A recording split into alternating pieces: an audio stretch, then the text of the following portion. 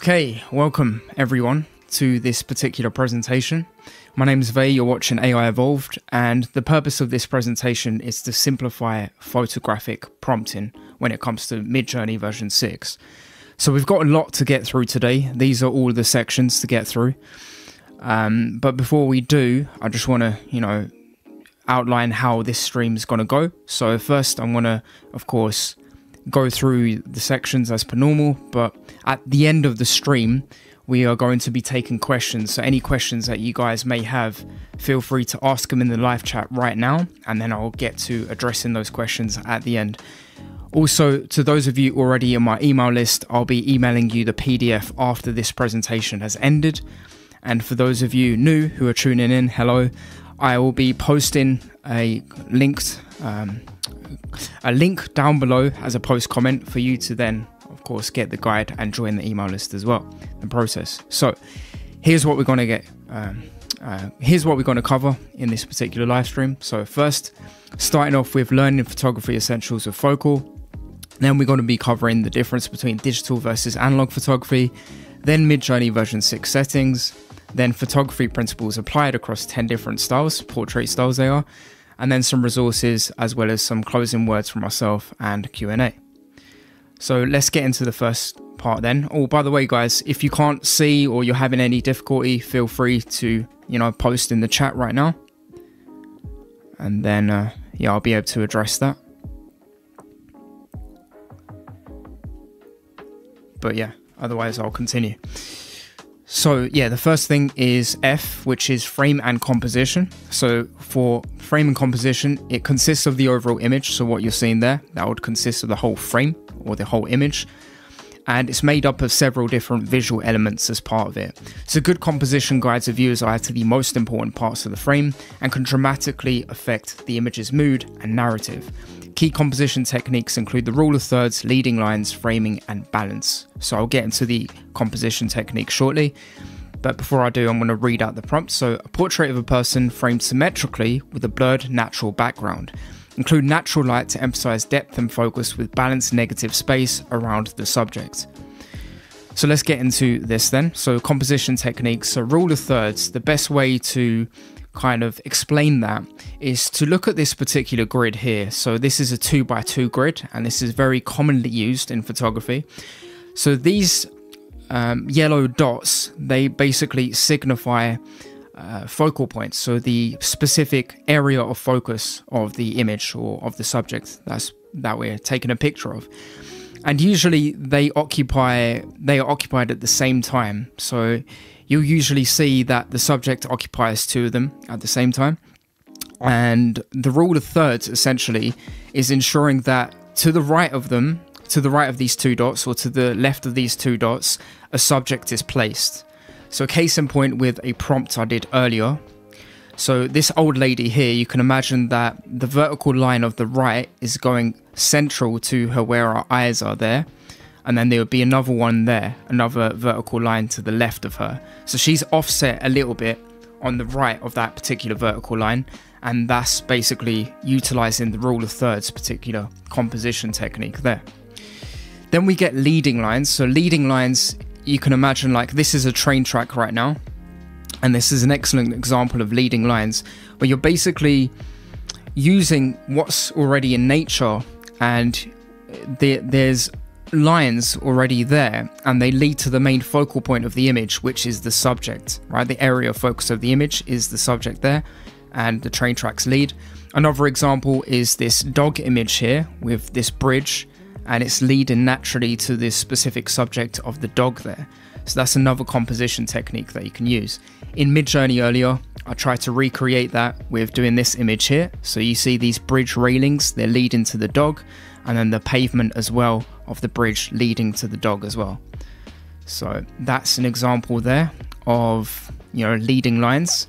And then framing is quite an interesting one. So framing, to best illustrate that, is basically a frame within a frame. So if we think of this like trees here, or it's forming like I guess like a circle in a way, right? And that's like a frame in a way. And then within that, you get like this majestic image of this castle there, castle-like structure.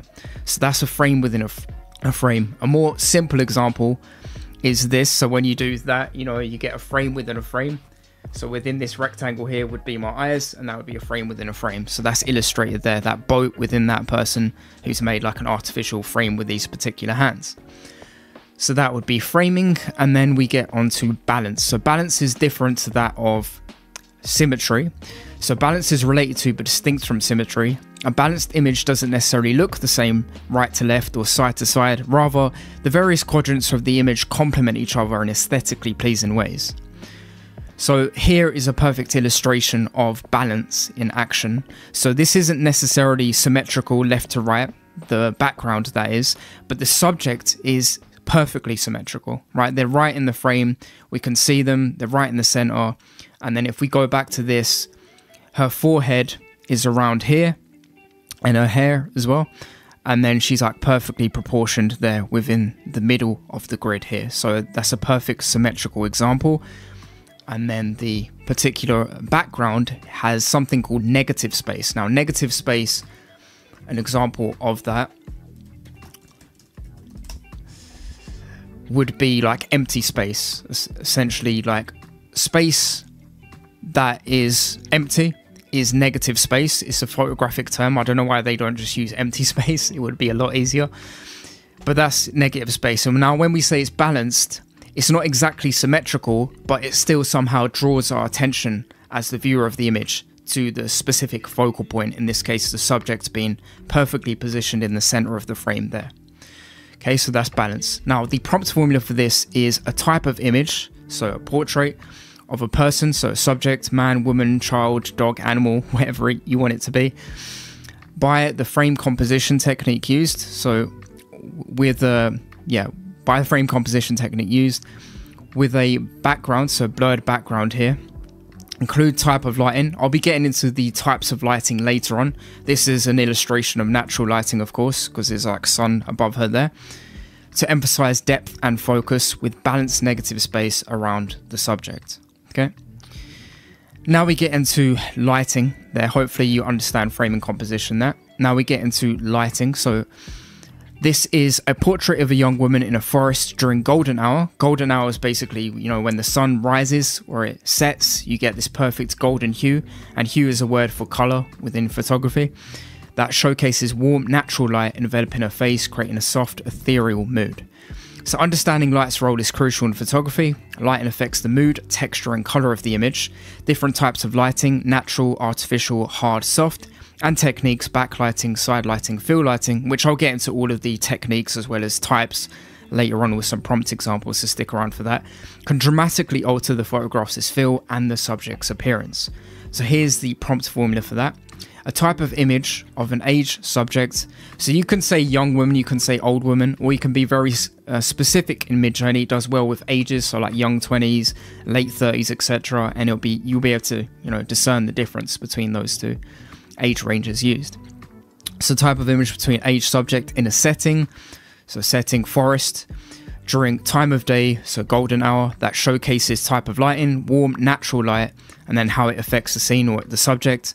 Enveloping her face, creating a soft, ethereal mood, creating a mood description there. So that's the prompt formula there. Now we get into lighting types, so prompt and use cases. So this is an example of artificial light here. So I'm going to go on a quick deviation here. But yeah, if we zoom in, we can see, you know, he's got left light on his glasses. He's got like a big light coming in from the left, and then the same thing here with like some kind of, I guess, pinkish light there. I don't know that color as such, but from the right, and then behind him he's got a yellow light here. So I've got this big light here, which is called a key light, and then I've got this light here, which is called a fill light, and then behind me I've got like an ambient artificial light there, which is the blue light behind me. And that creates a great deal of like depth when you're watching a video or you're watching like a creator. Okay, so it's really effective for illustrating that point. So yeah, I'm going to get into now the next type, which is hard lighting. So hard lighting is great for accentuating certain facial features. So this is a particular prompt for that. A close-up portrait of a man with hard lighting from a single source, creating sharp shadows on his face that highlights texture and adds intensity to his expression. So hard lighting creates sharp shadows and strong contrasts, accentuating textures and shapes for dramatic, attention-grabbing images. It's great for highlighting details and enhancing mood in photography. So that's great. And now we get onto soft lighting here. So this is a portrait of a woman by a large window on an overcast day with soft light diffusing. Diffusing basically means spreading evenly. So spreading evenly across her face, minimizing shadows and revealing subtle details. So soft lighting spreads softly across the scene, reducing shadows and creating a flattering, uniform light. It's perfect for portraits and creating a gentle atmosphere, giving a natural, calming effect. Okay, so we can see that, you know, to the left of her face there, it's not that much of a shadow because it's more like spread evenly across her face. And then you can imagine actually if you were using like generative fill, for instance, that would have like a lake in the background and you could have some like palm trees and some sunshine there, and it would really like match exactly what the subject's looking like in that particular image. So that's an example there of soft lighting. Now we get into backlighting. So backlighting is quite interesting in that it creates a silhouette of the subject and it creates an element of mystery and intrigue to the particular image that you're looking at. So a silhouette of a person standing against the setting sun with backlighting, creating a silhouette effect. Light is outlining their figure, creating a halo effect. So backlighting illuminates the subject from behind, creating a glowing outline or halo effect. It's great for highlighting edges, separating the subject from the background and adding depth to the photos there. So these are all Midjourney prompts, of course, that I've done. And yeah, the sun is looking quite strange there, but I think if we zoom in, you can really see the fidelity of the image and how excellent it really is. And yeah, backlighting as well.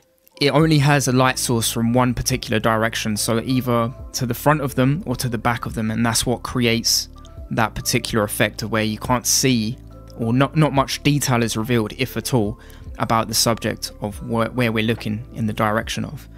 So that's backlighting.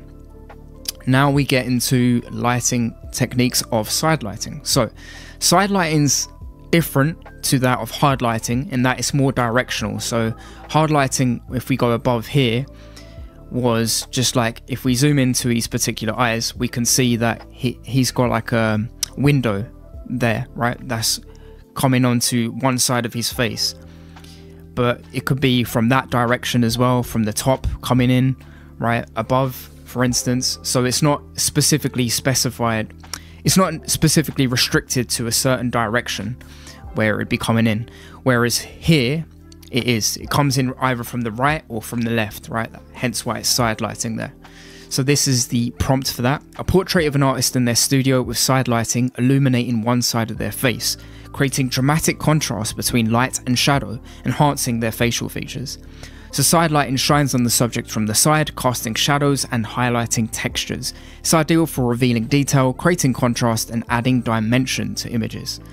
Right, so I think it's done a really brilliant job there. Having that side light come in, because you can see behind him is almost completely dark, so it's really, really good. Good contrast there.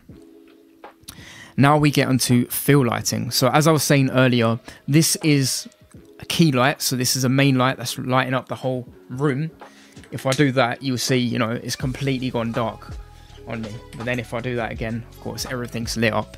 And then fill lighting, if you have that lit up, but you don't have this lit up, you'll just see that one side of my face is lit up and this side has shadow on it. So in order to fill that, we have a fill light. So when I turn that on, it's much more, and I like turn it up, for instance, you'll see that it's lighting this side of my face as well as the whole room up as well. So I have it on the lowest setting. So that's fill lighting, okay? So to illustrate, this is the prompt for that. So an indoor portrait of a beautiful Russian woman with full lips and red lipstick. Use fill lighting to soften shadows on the face caused by natural light coming in from the window, resulting in a balanced, evenly lit image. And fill lighting doesn't have to be artificial. You know, these lights that I've got in the room right now, they're artificial. This is natural light. So if we zoom into her particular eyes, we can see, I mean, I can see anyway, that there's a window pane right there. and then there's 2 windows there. So we can see the light and the direction from which the light is coming in from those windows, they're lighting up both sides of her face there. So that's fill lighting. Okay, so fill lighting softens shadows by adding light to darker areas, balancing the overall light. It's perfect for reducing harsh contrasts and bringing out details in the shadows. Now we get into C, which is camera angles and perspective. So this is the prompt: a portrait of a confident businesswoman taken at eye level to convey direct engagement, capturing a moment of eye contact that suggests confidence and approachability. So this is the angle and height from which a photo is taken, and it can significantly influence the perception of the subject. Experimenting with various angles, eye level, high, low, and perspectives can add depth or convey power, vulnerability, or intimacy. So I spoke about this in my cinematic videos, the tilt of the camera angle as such. So when you're pointing up, then that would be like a low angle camera because the subject's like looking quite menacing.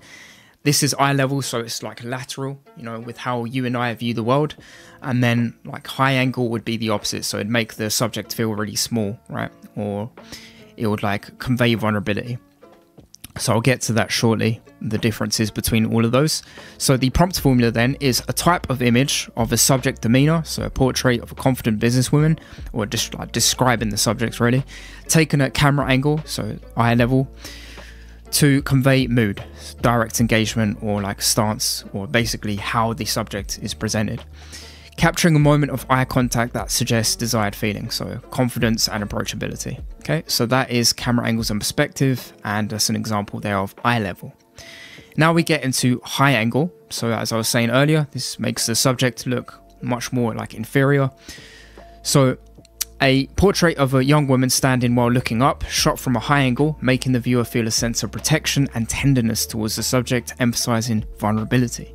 High angle looks down on the subject, making them appear smaller or more vulnerable. It's effective for conveying a sense of inferiority or for giving a comprehensive overview of the scene. So if it was a little bit more back, the camera, then, you know, we could see more of the vastness, and it would still achieve the same objective of making the subject in the particular image feel like inferior or vulnerable, for instance. By the way, for those of you tuning in now, I will be taking questions at the end, so feel free to leave your questions in the live chat, and I'll be taking care of those at the end of the stream.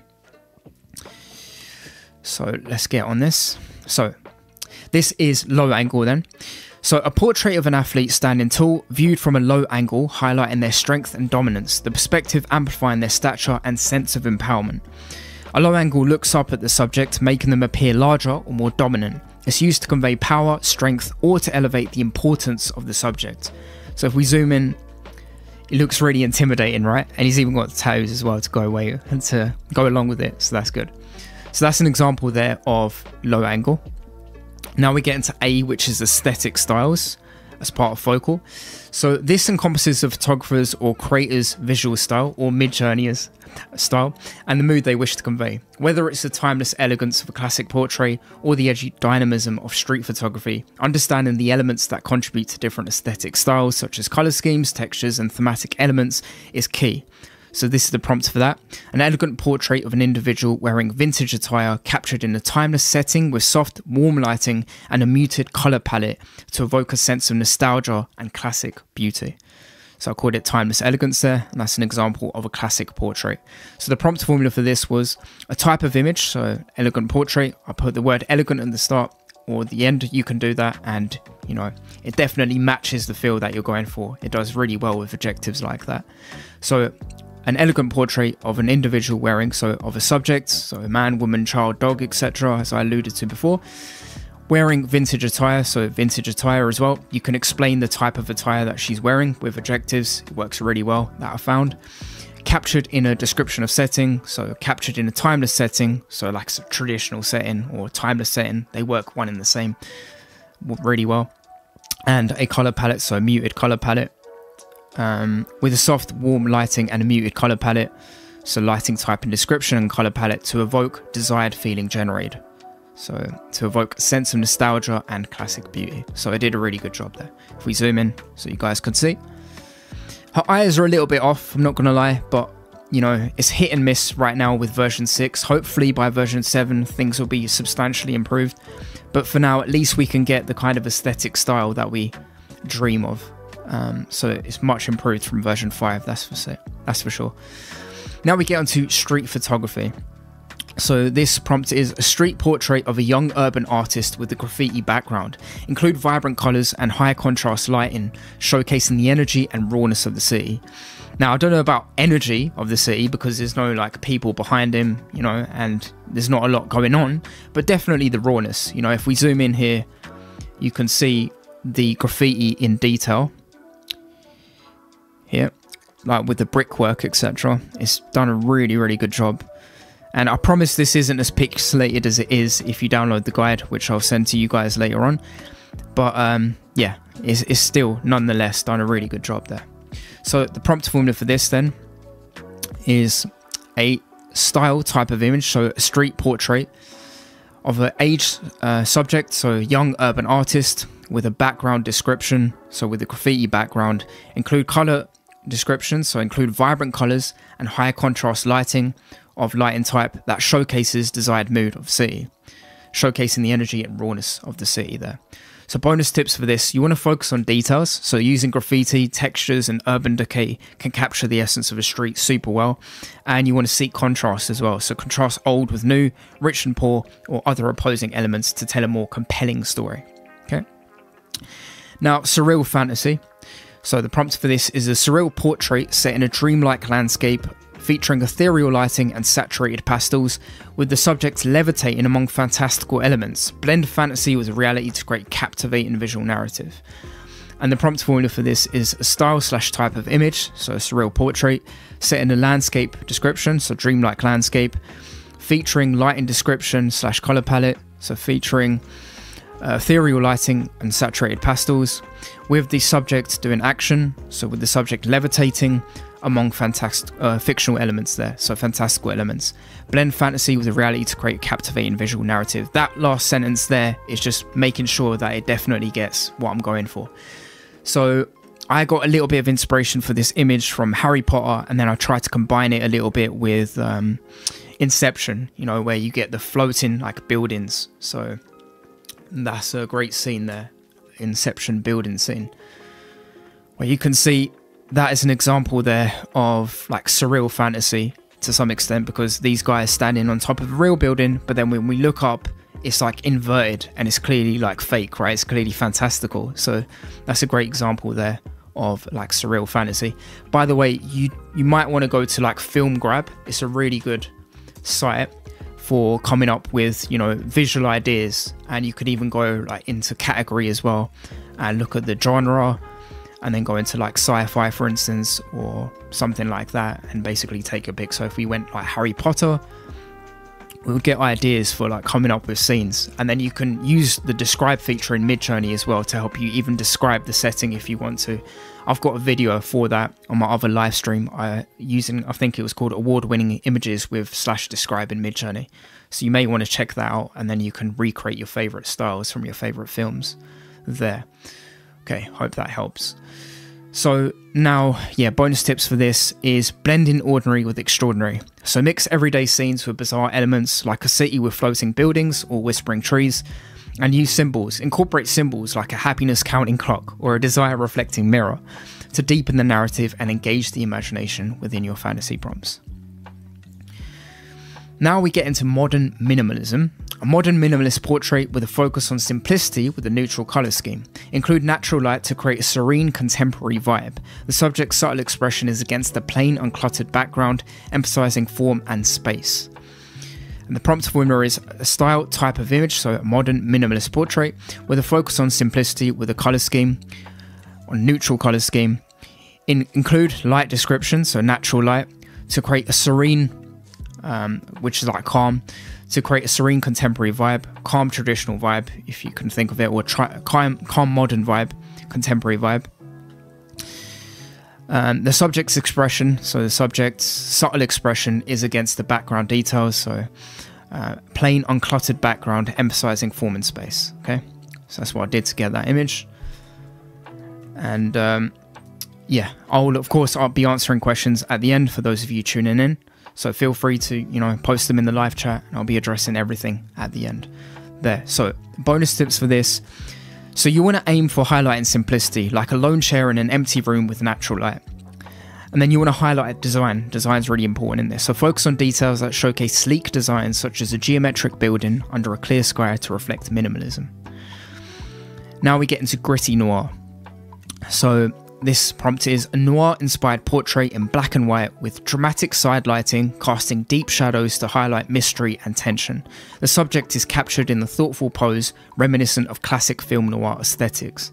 And the prompt formula is a style type of image, so a noir-inspired portrait in color scheme, so black and white, with dramatic side lighting. So I went over the different lighting types and techniques earlier in this presentation for those of you who are wondering, you know, what is side lighting, etc. So yeah, you can go back to the presentation and that'll be available. A lighting type direction, casting shadow description, so casting deep shadows to highlight mystery and tension. Desired emotion. The subject is captured in a pose description, so in a thoughtful pose reminiscent of classic film noir aesthetics. It's a style reference there. So bonus tips for this then are contrast and shadows. So you use prompts that emphasize stark light contrast and deep shadows, like a dimly lit alleyway under a street light. And mystery and mood. Focus on prompts that convey a sense of mystery and mood, such as a detective silhouette in a smoke-filled room. Okay. Now we get into the last part of F.O.C.A.L, which is lens focus and depth of field. So this is the prompt for that. A close-up portrait of a person with focus on their eyes. In the background is a soft blur of an autumn forest, highlighting the subject with intimacy. So this is an example of shallow depth of field. I can also do another example here in front of you. So if I do this, my hand should be in focus, but then the background should be blurred, ideally, right? And that would be a shallow depth of field. We can see it here as well with the actual Midjourney image itself. We can see that behind her is very much like blurred, but then her eyes are very much in focus as well. So that's shallow depth of field.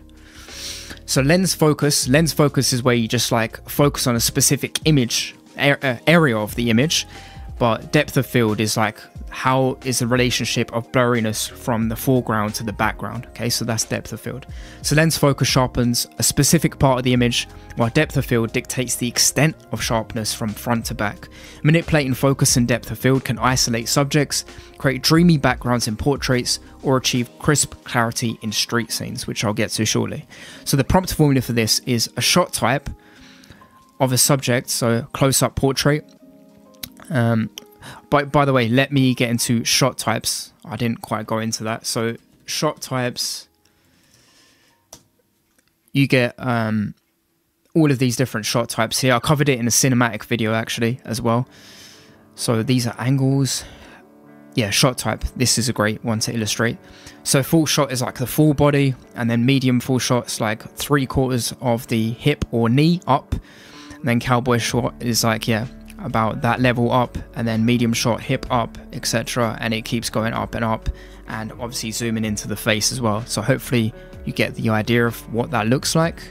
If we go here, then you'll see like extreme long shot, quite a lot captured, very long shot a little bit, and then as we move up the shots, so they got code names for them as well, like MS, MCU. So medium close up, extreme close up's just the eye there.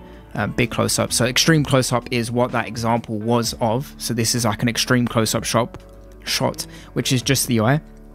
So that's what that is. So a shot type, close-up portrait, or extreme close-up portrait. In that case, it did more of a extreme close-up, but I put close-up. So maybe it can be hit and miss sometimes, but yeah, you just have to keep experimenting. Like I said, this guy, it only gets like 70 to 80% consistency, so don't expect 90 to 100% consistency. But I hope in any case that this helps with making your prompts better.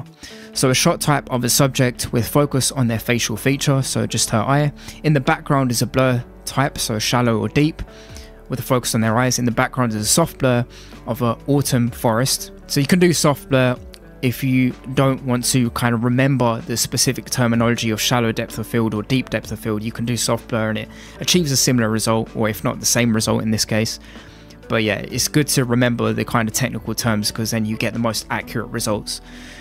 So in the background is a blur, shallow, deep of an item in background. So item or specific objects in the background like trees or plants or whatever it could be, nature, highlighting the subject with desired mood.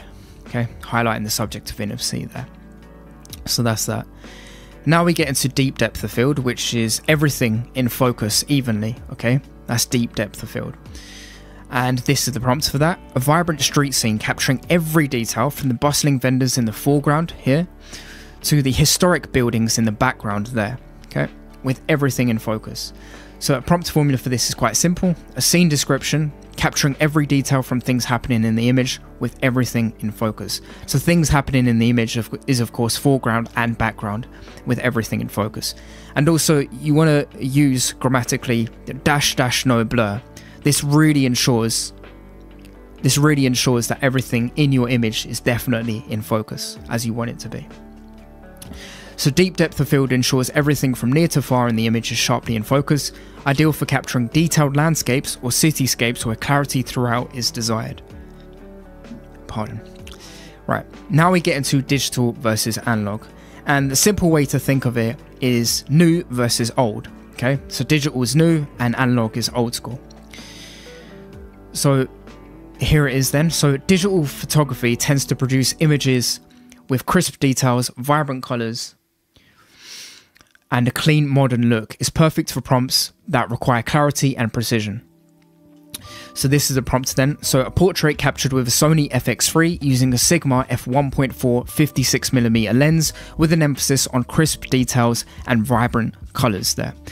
So the lower the f-stop, which is indicated by here, f1.4, the more light is let into the lens. And the higher the millimeter range is, the more zoom there is on the subject.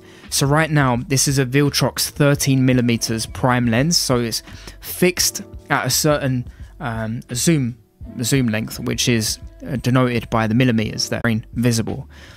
So that is different to that. Okay, so 35mm film is like has a little bit of a grainy texture to it, but that's not necessarily the case when we look at just purely digital photography. Okay, and if we head on over to film types on Wikipedia, you get a list here of all of these different photographic film types, including the specific brand mentioned there, which was the Kodak portrait. Should have. So if you go down here to Kodak, you will see you've got the specific T-Max 400, for instance, and you've got the Ultramax 400 and all of these different brands here. So there you go, Kodak portrait, and it tells you under this description specifically what it's used for. So professional fine grain film with natural colors for portraits, fashion and commercial photography. So that would be the use case there for that type of film type. Slightly higher contrast than Portrait 160, Vision 3 technology. Okay, you don't need to know that part, but you basically just look at this part and then decide whether you want to use it or not. So that's that. Okay, so that's the quick difference between digital versus analog. Now we go into the Midjourney settings that I've used. So what I used was this. So I've got raw mode on, stylized medium, turbo mode on because I want quicker results, of course, low variation mode, and then remix mode as well. Remix mode is very helpful to, you know, make sure that you can just add small tweaks to your particular image just by pressing the refresh button, which is that little like circular kind of icon there. So style raw, this allows for as much of an authentic look as possible. It near enough replicates real life, so there's no need to put words like ultra realistic, 4K or high definition throughout any of your prompts to achieve realism anymore. You had to do that for version 5 and 5.1, I believe, but that's no longer the case for version 6. And style medium, this you can experiment with. So the default value is medium, also indicated as --S100. So the higher the stylized value, the more on the side of the Midjourney type of aesthetic that will be produced. And remix mode allows you to alter the prompt and therefore change your image after clicking. And so some simple tips, as I mentioned before when we were doing the deep depth of field example, using --no blur for even focus throughout the image is really a good hack that I found. And for more aesthetic results, specifically for surreal style, use a higher stylized value, so something like --200, 500, etc. That could be really good if you're going for that really fantastical type of feel there. For less real and more artistic results, turn off raw mode. Again, great for surreal. And then this one is just like upload an image you like, then use /describe to help recreate its artistic elements. So I did live stream of this award-winning images /describe in Midjourney V6. So you can, of course, go on to my live prompting playlist and watch that, and you'll see that in action there using describe for specific types of images. So now we're going to get on to the 10 different types of portrait styles that I have. And for those of you tuning in now, I will be answering questions at the end, so feel free to leave them within the chat, and I'll be doing that right now. So yeah, these are the 10 different styles then. So we're going to start off with classic portrait. So the key elements here are subject, age, facial expressions, camera angles, and eye direction. And as part of focal, we're using F and O. So for classic portraits, use frame composition and optimal lighting to highlight the subject's features with elegance and simplicity. Now that looks super clear to me. I don't know about you, but that looks like almost indistinguishable from reality. I wouldn't be able to tell the difference. It's really scary, right? Then we get environmental portraits. But before I get to that, let me finish reading out the prompt. So, close-up portrait photo of an elderly gentleman smiling warmly with eyes full of stories, captured in frontal angle with soft natural lighting illuminating his features against a simple, elegant backdrop. And then yeah, that's that as a prompt. And this is environmental portrait. So the key elements here are setting and background, nationality and cultures, roles and professions. And as part of focal, we've used C and A. So focusing on camera angles and perspective for incorporating the surrounding context meaningfully, and also using aesthetic styles to help blend the subject into their environment in a unique way. Now that looks super realistic, in my opinion. It really does. It's captured, you know, the bokeh of the tree in the background, but then the foreground of the tree, or the middle ground portion at least, is a little bit in focus. And then her eyes, if you zoom in a little bit, the pupil of it, it's not quite circular, but it's near enough like reality. It's near enough good. So yeah, I'd give this like an 8 out of 10. 8, maybe 9 out of 10. So it's really good. Right, okay, so this is the prompt then. A photo of a young Asian woman in traditional attire standing serenely in a blooming cherry blossom garden at dusk. Her gaze is thoughtful and distant as the environment tells a story of cultural heritage and personal connection there. And all of these I've gone with 2:3.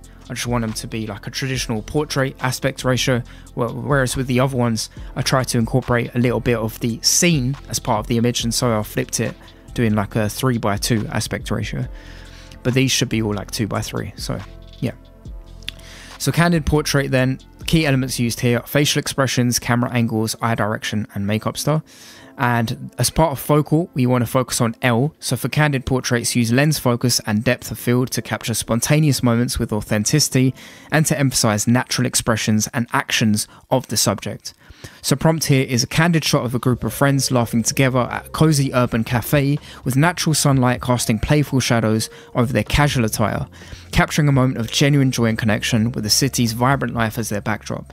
Now the city doesn't look that much vibrant to me behind them, but what's excellent about the image in question, if I can zoom in properly, maybe I can't, is that the filament of the bulb is reflected within that window there, which is really incredible.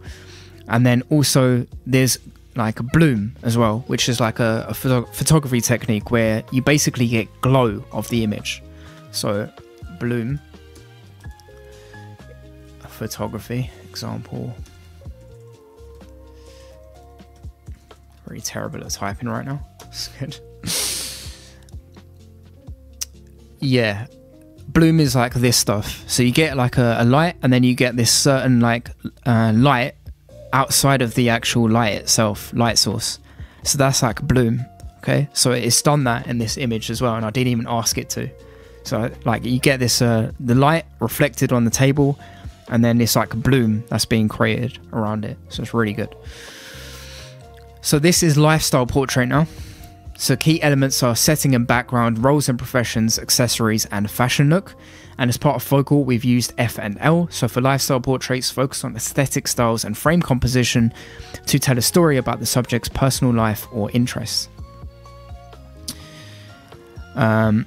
Yeah, A and F actually that was supposed to be, so I made a mistake. I'll correct that before I send it to you guys. Sorry about that.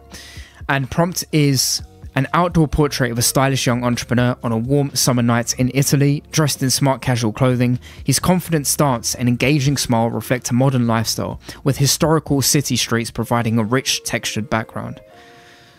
So it's done a really good job there, but if you zoom in a bit too much, it starts to become a little bit cartoonish, I have to say, his face. But if we're looking at it from a natural, like a normal type of angle, I guess normal zoom, then it looks super good.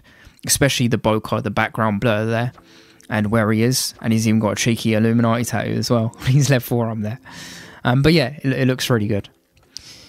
So that's that. This is Glamour Portrait. You can imagine this in like a Cosmopolitan or some like fashion magazine. It's really that good. It's my favourite image actually of the bunch of these portrait styles. So the key elements here are makeup style, makeup terms, jewelry, hair colour, female hairstyles. So as part of F.O.C.A.L, we've used O and L. So for glamour portraits, you want to focus on optimal lighting and lens focus to highlight beauty and style. So the prompt is an elegant close-up portrait of a woman exuding a sense of classic Hollywood glamour. Her full lips are painted with bold red matte lipstick. So here with these like glamour type portraits, you really want to kind of know a little bit about like makeup accessories, right? Or like makeup styles of like lipstick and like eyeshadow and all this stuff. You can just do a quick Google search and you get a few different styles there. So yeah, I looked that up briefly and then I was able to come up with this prompt. So yeah, it really helps create a unique aesthetic when you know what to look for. Her full lips are painted with bold red matte lipstick. Her eyelashes are thick with mascara and her cheeks are highlighted to perfection. The hair is styled in sleek vintage curls. All is set against the backdrop of soft, diffuse lighting to accentuate the luxurious feel of the scene. So if I zoom in there, it's really like magazine type of cover material. It's really good, in my opinion. Right. Now we move into surreal portrait. So key elements for this are makeup terms, lighting, color, accessories. And as part of F.O.C.A.L, we're focused on the C and A. So for surreal portraits, use aesthetic styles and camera angles to transform ordinary scenes into dreamlike or fantastical images. And the prompt for this is a close-up surreal portrait capturing a person whose eyes reflect the universe, standing in an enchanted forest with trees of gleaming iridescent leaves under a swirling neon sky. They hold a glowing orb, blending the boundaries between the fantastical and the real. Their expression is filled with awe. Now we can't see that his expression is filled with awe, but we can definitely see that it's blended reality with fantasy perfectly well, especially at the bottom. You know, it's got an elements of being like in a galaxy somewhere, and then he's of course holding an orb which is fake, and then the person's real, so it's definitely done a good job there. And all of the lighting as well is like artificial, so yeah. And of course you wouldn't find this type of lighting in nature, so yeah, really good job. I'd say like 8 to 9 out of 10 for that. Now we get into conceptual portrait.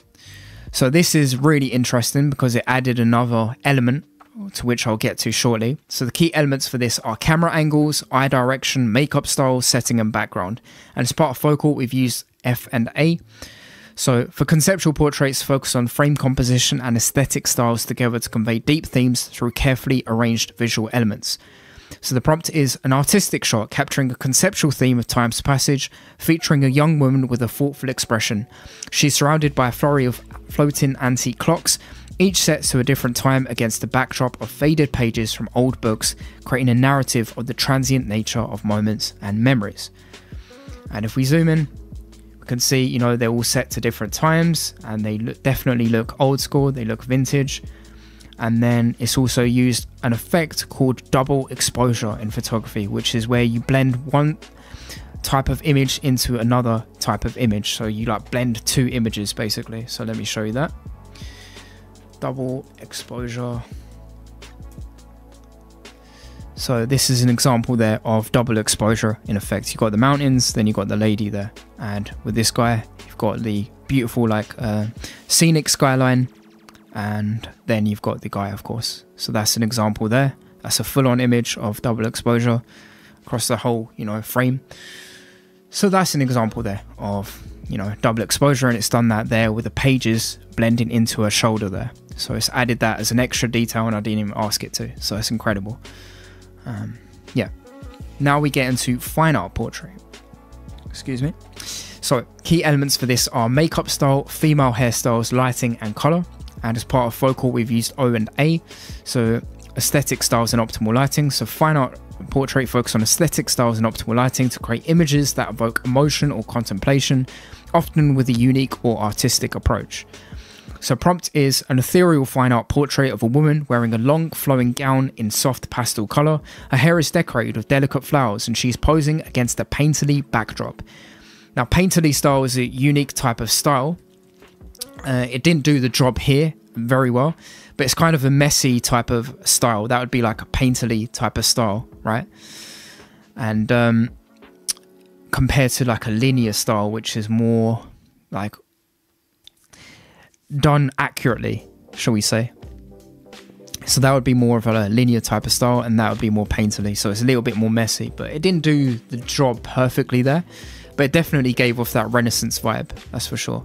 And the detail of her particular, dress is really, really like high end. It's almost like as if it's a photograph that's been taken, but it's actually, a painting, which is incredible.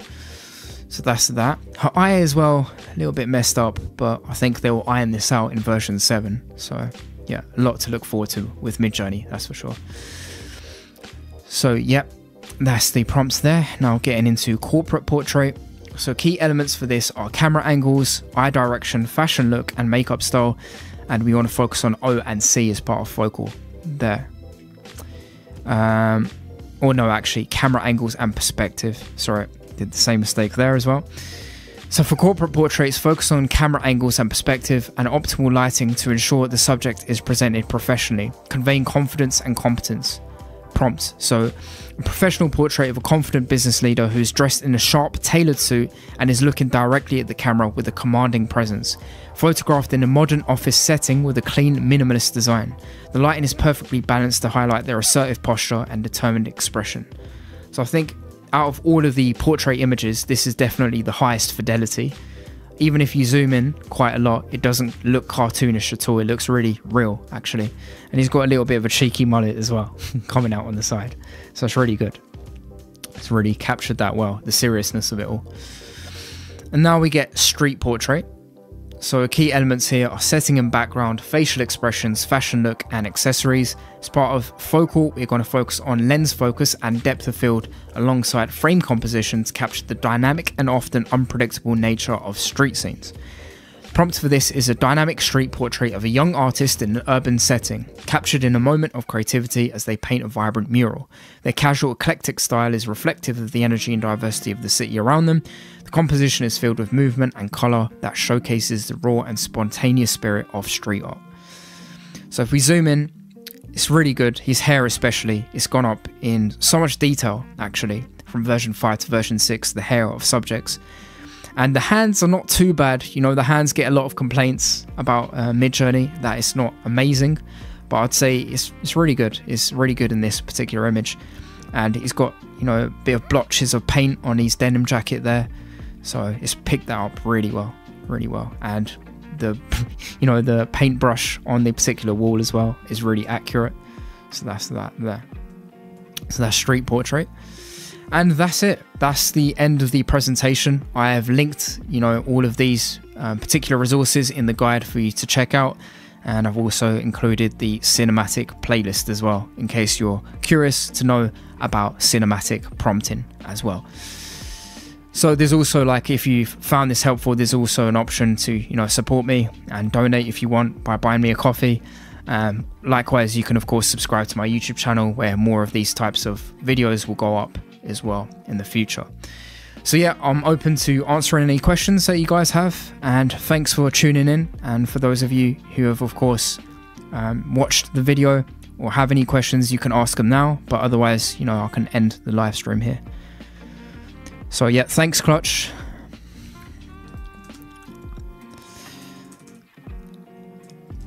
If you have any questions,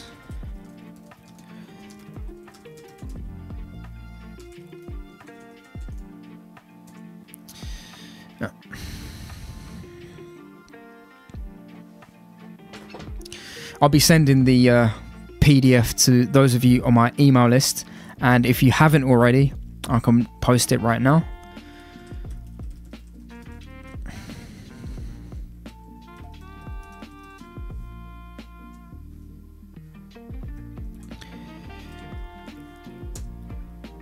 So that's the link. If you go to that link, you can of course sign up and get access to the guide as well.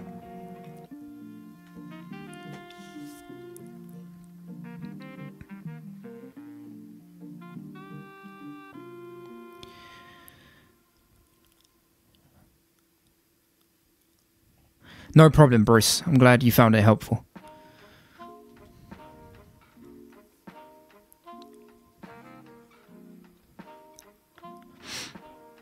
Let me know if you have any questions around each of these styles that I've gone into. We've gone into quite a lot. 10 different portrait styles. And then before that, I was going through all of the technical aspects as well to consider. Now, I'm not an expert in photography as such, but I have been learning myself. And I thought that, you know, the reason behind this video is that to help solidify my own learning, I thought that, you know, I could teach you guys. So hopefully you found what I've gone through today quite valuable. But yeah, feel free to ask your questions and I'll do my best to answer them here. No problem, JJ Og.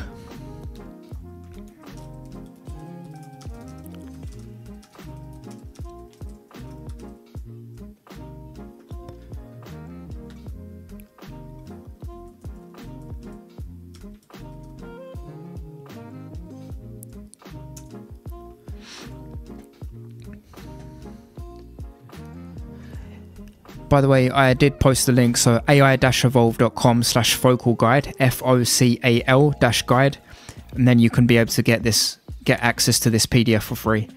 So yeah. Any thoughts or suggestions on composition, i.e. foreground, midground and background, and making sure different subjects placed where you want them? Yeah, it's good to actually get ideas, to get like ideas from like award-winning photos. So this was, I can't remember the name of the particular, yeah, it was this one. So worldphoto.org. So when you go here, you can get ideas for specific things to do. So if we go to like an image here, galleries, let's see galleries here. And we go here. We can see like for landscape shots, for instance, it's great to have like in the foreground something quite big and expansive. And then what I usually see is with the foreground, middle ground and background is if you have landscape shots that are tilted. So where you have something quite at the top. I think I had a prompt example of this that I did. If I go, no, not here. Where was it? Yeah. So this is what I was doing like before. So if you have this, for instance, and you have slopes that you're utilizing, so you can see that it's like sloped hills there. Okay, so that is like the foreground, and then the middle ground there is like the lake going downwards, right? And then that would be the background of where the rocket is taking off. So utilizing slopes on either side as well as like hills can really like amplify, you know, the effectiveness of the foreground, middle ground and background, as opposed to just having something quite two-dimensional where you've just got something there and it's even, and then you've got something in the background. So something in the foreground that's even and then something in the background that's even as well. It doesn't have the same effect as if you have sloped hills like here. So hopefully that answers your question, Bruce. How many directions can Midjourney take? Example, subject, style, light. In terms of prompt coherence, Gaiba, it's hopefully I'll pronounce that right. It's like there's no end, really. There's no end from what I found. The maximum that I've employed the use of is 5 to 6 directions within my prompts. So 5 to 6 different instructions. I've not gone beyond 6 as a maximum thing. So yeah, as a rule of thumb, I would say no more than 6, but of course you're free to experiment. There's no written rules with Midjourney as per se. It's only best practices. So hopefully that's answered your question.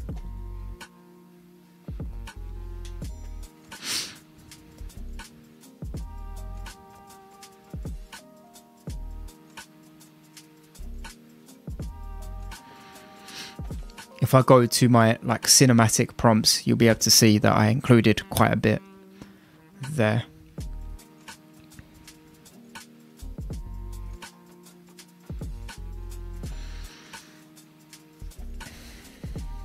like here, for instance, there's quite a lot. I know it's like a movie poster that I tried to do. So a 2020, so like time period, low angle, and then medium shot of a crime movie poster with the words vengeance written in a bold white font centered at the bottom. So even giving directions for how the text appears. And Stable Diffusion 3 is supposed to be like the best in terms of handling text within an image.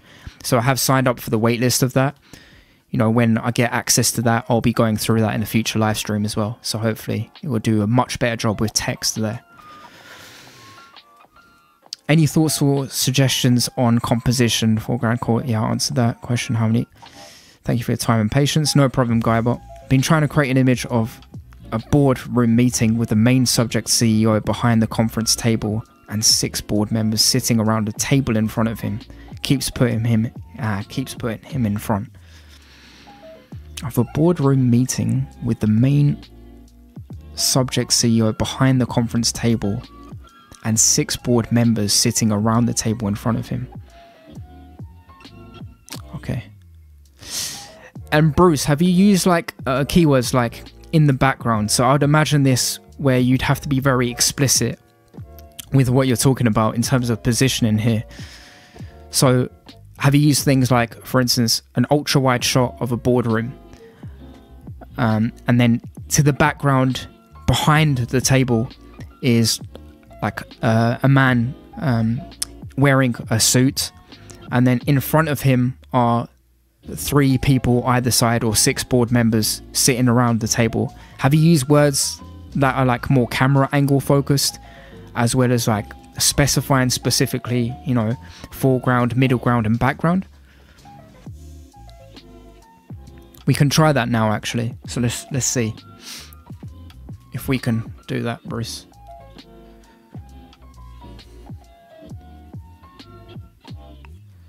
So ultra wide shots.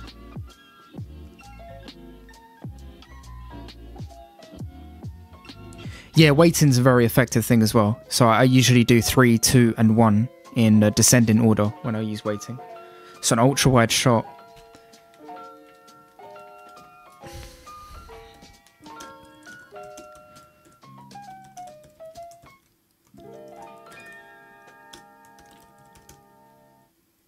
In front, what was that?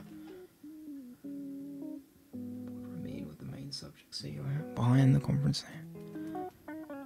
Meeting with the main subject CEO behind the conference room table.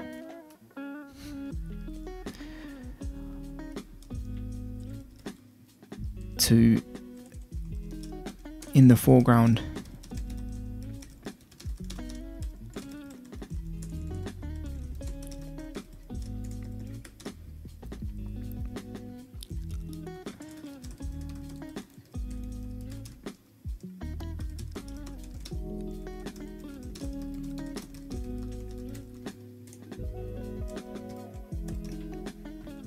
Let's see what it comes back with. I think how I like to do prompting, how I like to approach it, is just in a very like layered way. So like start off very simple, get the simples down first, and then start to add layers of complexity over time. But yeah, weighting's a very good suggestion, Bruce.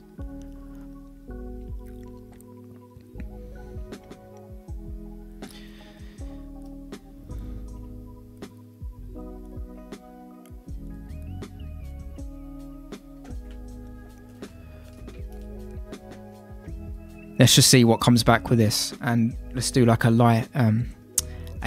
wide aspect ratio, like 21:9 cinematic.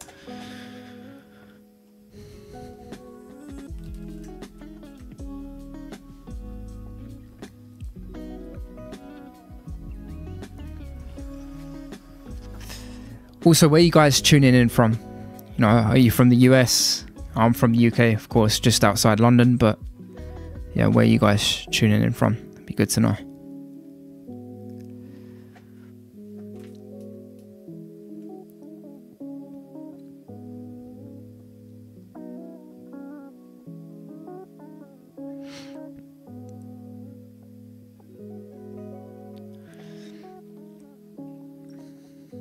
So that's what it's come back with, Bruce. So I think that's fairly good, this second one there.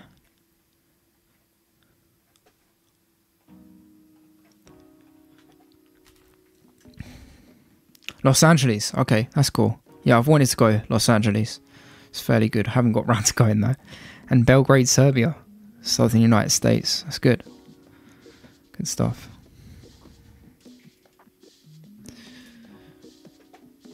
So yeah, what were you looking for again, Bruce? So a boardroom meeting with the main subject, CEO, behind the conference room table and 6 board members sitting around a table in front of him. Okay.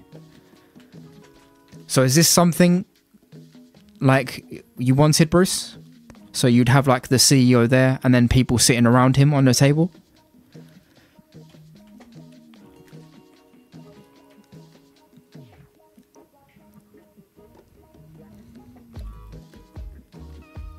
No CEO or other board members, so I think I need to start stacking or add complexity on each. Yeah, that's what I'd recommend, Bruce. Just like, take it a bit slow. Don't try and do everything all at once. Yeah.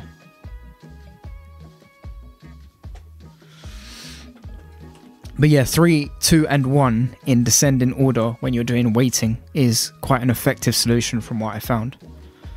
And then yeah, you're just adding on literally one element at a time. That's how like much of a baby step you have to take when you're prompting.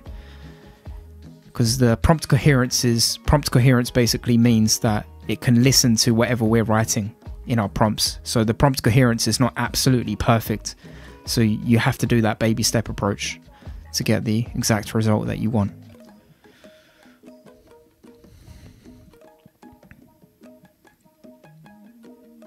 Yeah. Of course, you can like try to get an image as well from Google. So let's do like boardroom meeting.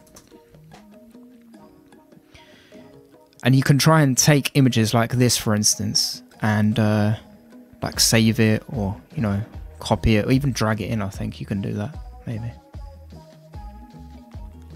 No? Ah, yeah, whatever. But you can basically like take the image from a Google image and then use /describe, and then you're able to use some parts of that image or some parts of the prompts that are used to describe that image as part of your, you know, layering process to make it more complex and hopefully get it exactly how you want it to be. No problem, Bruce. Glad you found it good and helpful.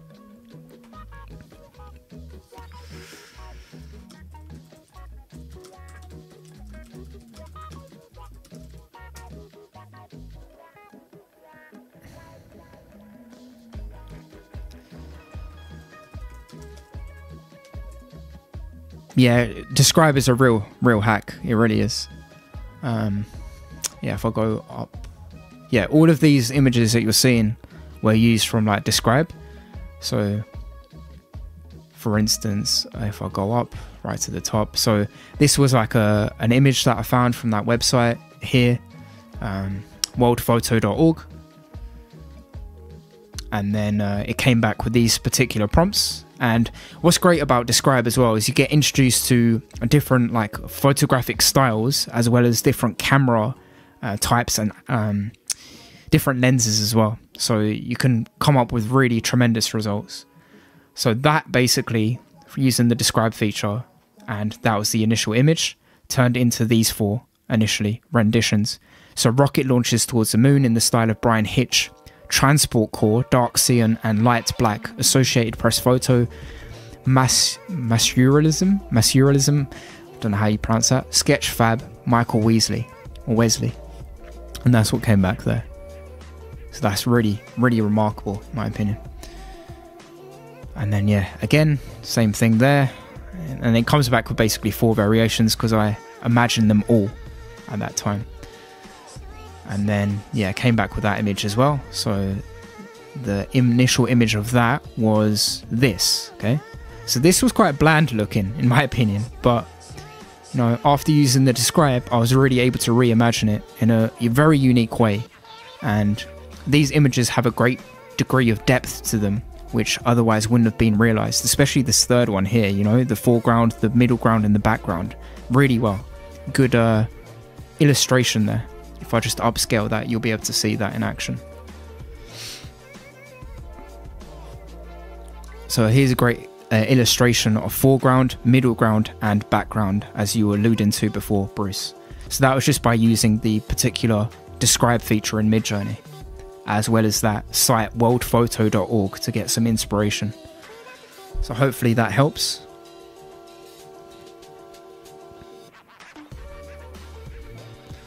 Thank you, Bruce. I appreciate it.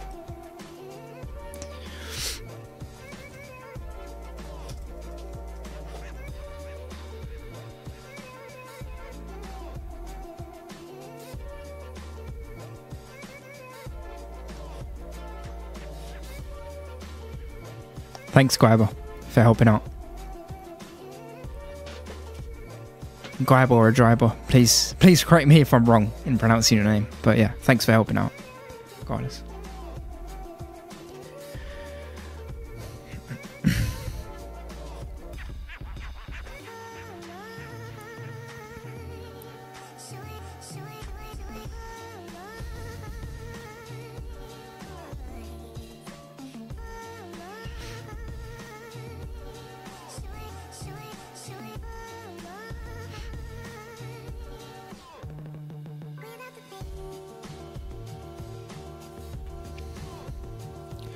What else have you guys been struggling on in Midjourney? Maybe I can help. I'm not an expert by any means, but you know, if I can help, then it'll be good. No problem, sir. Glad you're finding it helpful. And welcome.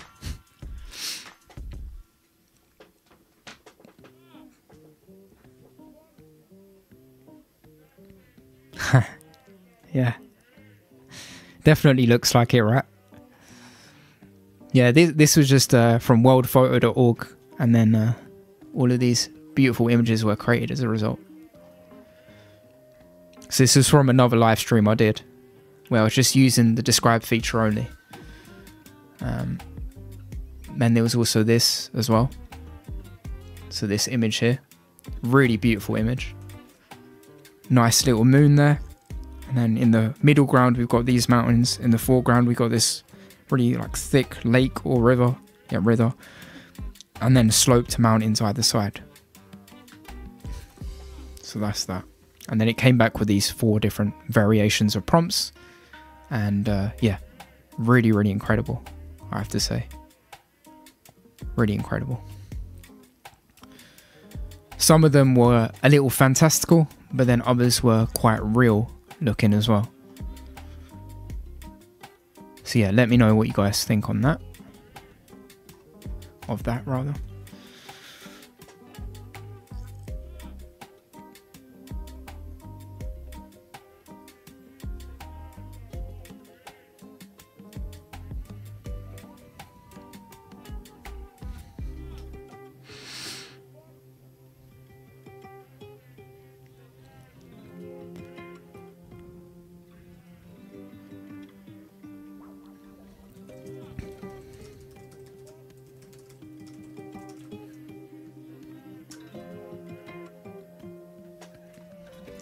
And then earlier on, I did something, you know, that was a gas station as well. It was part of that live stream, and it was really unique. So this was the image for that, if I go up. Really incredible, you know, great color grade. Color grading is basically the certain color tone of the image. So it's really, really beautiful. And then, yeah, came back with those 4 prompts, and we were able to reimagine it to be like this. So, yeah, really amazing. That was one of the prompts. 2nd and 3rd, and then 4th here. So yeah. So some of them are, you know, real looking, but others are not that real looking. So yeah, you get a mixed bag back, and that's what's great about Describe.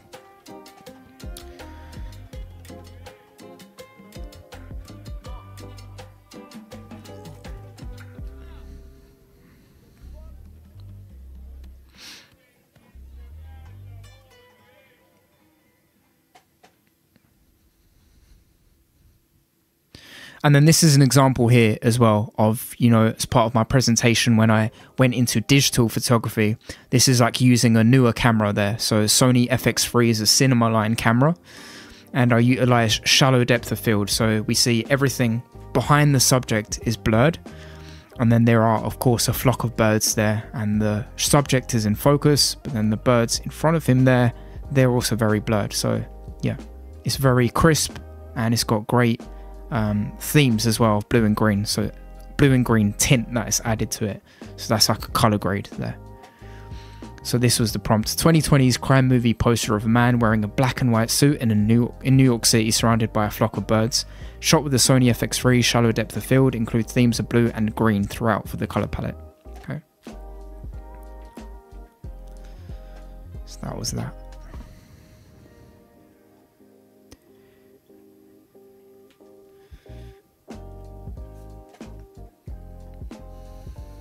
And then, yeah, this was part of my other guide that I had. So this was part of the, I believe, the frame guide.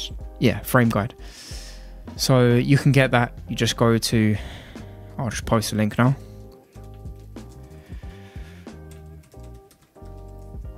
So the link I'm posting now in the chat, that was a guide for cinematic prompting.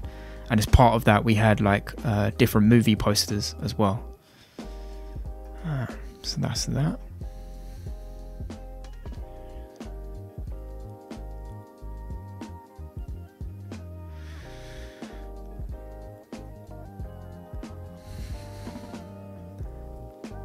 No problem, Bruce. I'm glad you found it helpful.